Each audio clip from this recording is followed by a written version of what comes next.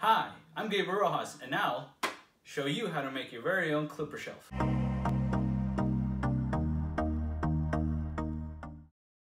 As a kid with a rather thick beard, properly trimming and keeping a well-cut beard is a must-have for any beard enthusiast out there.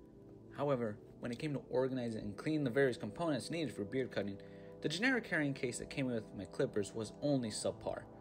With only a plastic bag to store the clippers as plastic heads and a thin wall to store the clippers, I needed a better way to easily access these tools when needed.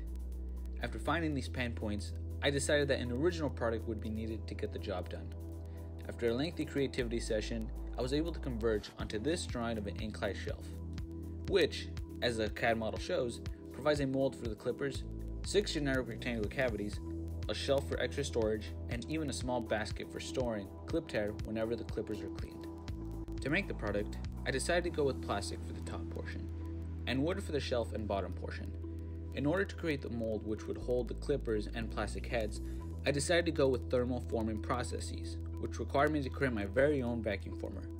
With a max dimension of 9.5 inches for the top mold, I decided to create a 10 by 10 vacuum former. To create the vacuum former, I simply cut out 2 sheets of plywood with a circular saw.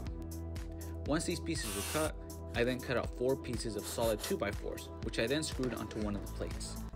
To ensure a secure seal, I generously applied wood glue onto the internal corners and proceeded to screw the top plate onto the box. The next step involved drilling holes into an evenly set grid, which was drawn out by a ruler and pencil. A drill and jigsaw was then used to cut out the vacuum hole on the side of the box. The jigsaw was also used to cut out the respective plastic holder, which was cut with some clearance. A simple test was then performed to determine whether there was sufficient suction. As seen, it appears that the box works great, and we were ready for the next step. With the vacuum former complete, one can simply pin a sheet of plastic, or in my case, polycarbonate, which was purchased from the local Home Depot, onto the plastic holder, and once secure, it was heated in an oven until the plastic began to sag.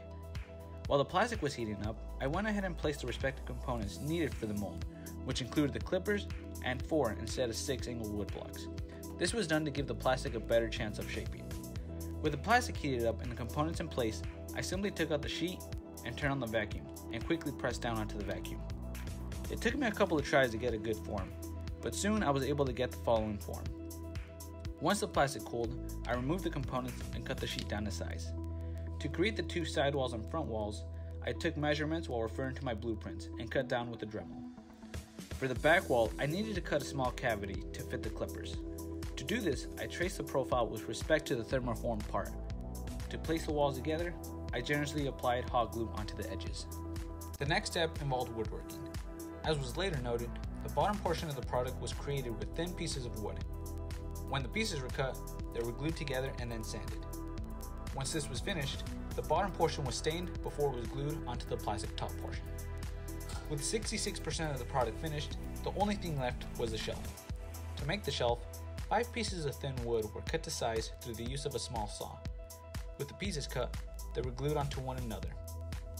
Although the original design called for a small handle circle, a long horizontal piece of wood was used instead. With the shelf nearly complete, it was then stained to give it a more appealing look and glued together to finish it off.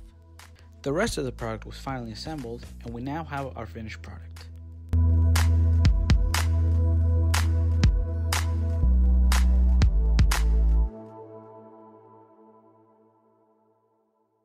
Thanks for watching, guys. Don't forget to subscribe and leave any likes on my videos. I appreciate the support.